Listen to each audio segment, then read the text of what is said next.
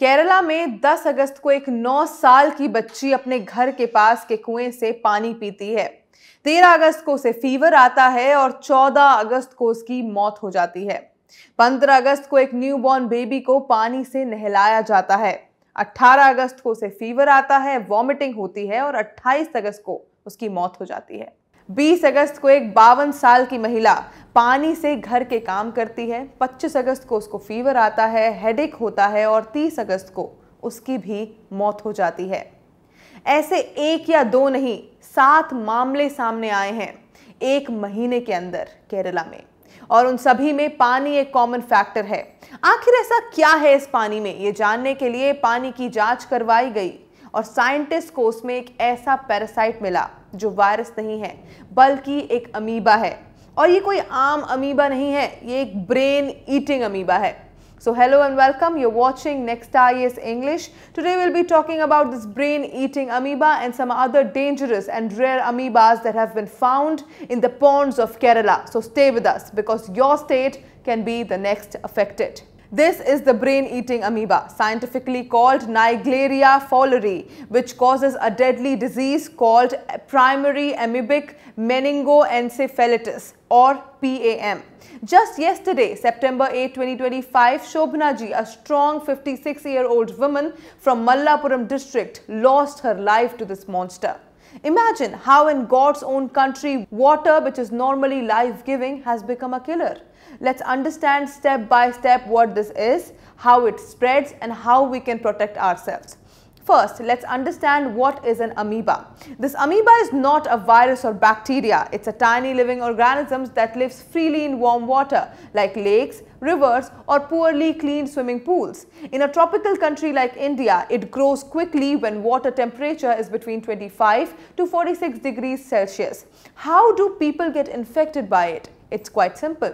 When water enters the nose while swimming or even when drawing water from a well, it splashes into the nose. From there, the amoeba travels along the olfactory nerve, which is the nerve related to smell, and reaches the brain. Once amoeba reaches there, it starts eating brain cells and causes severe inflammation, leading to meningoencephalitis, which means swelling of the brain and the membranes around it. At first, the symptoms look like regular flu, fever, headache, vomiting, but within 1 to 9 days, it quickly worsens. Confusion, seizures, hallucinations, coma, and the death rate is more than 97%.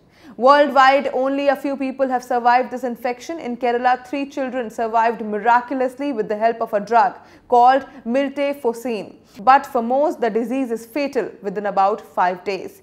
Now, why this sudden outbreak in Kerala? In 2025, there have already been 42 confirmed cases and 7 deaths. The first case was in May, a 5-year-old girl from Kozhikode. Then in June, a 13-year-old boy, and the cases exploded in August. And yesterday, Shobhana ji also died. Right now, 11 patients are fighting for their lives in Kozhikode Medical College Hospital. This is not just about Naegleria Fowleri. Scientists have also found other dangerous amoebas like Varma moeba, Acantha moeba, and even a rare one called Cephiana pedata for the first time in India. Could these amoebas be mixing and creating new hybrid forms in polluted soil?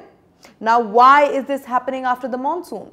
Kerala experiences heavy rains from June to September, which causes water to become stagnant and often mixed with sewage in wells and ponds. In rural areas like the village of Shobhana ji, people use well water daily for bathing, drinking and rituals. Even Ayurvedic practices like neti pots, which is used to rinse nasal passages, can be risky if contaminated water is used. There's also the angle of climate change. Experts say that global warming is increasing water temperatures and causing irregular monsoons, sometimes late and sometimes very intense flooding.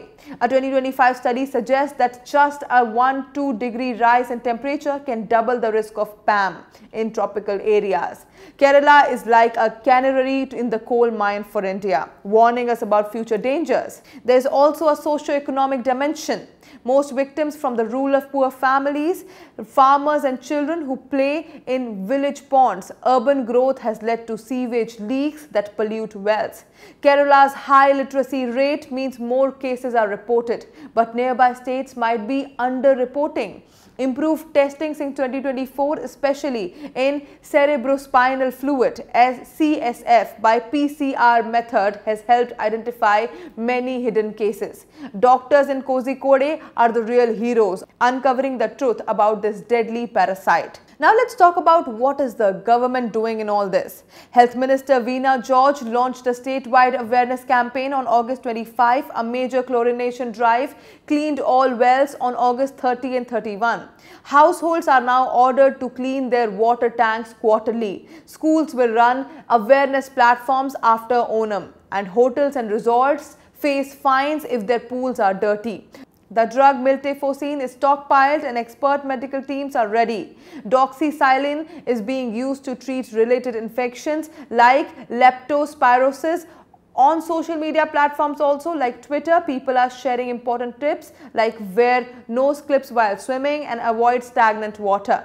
But this thriller isn't over yet. There are new threats like the rare amoeba variants such as Cephinia, and the Indian Council of Medical Research ICMR recommends a national surveillance system. New innovations are underway like AI-based water sensors, and nasal vaccines are being tested in labs. Shobna Ji's story teaches us a harsh lesson.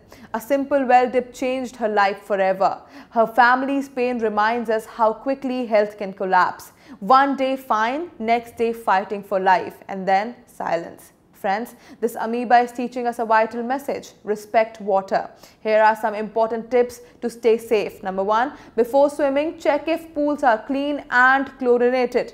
Chlorinate wells regularly. 1 teaspoon of bleach per 1000 liters of water. Number 3, if unsure about water quality, boil the water before use. Number 4, for neti pots, always use distilled or sterilized water. Number 5, if you have early symptoms like fever, headache or vomiting after exposure to water, see a doctor immediately. Don't waste time with wrong diagnosis. Kerala is fighting hard and it will win. This outbreak is not just a tragedy but a wake-up call for better climate action and sanitization. If we act now, we can stop this brain-eating monster from spreading. That's it for today. I'll see you again in another deep dive video. Until then, stay safe and informed. Bye-bye. Take care.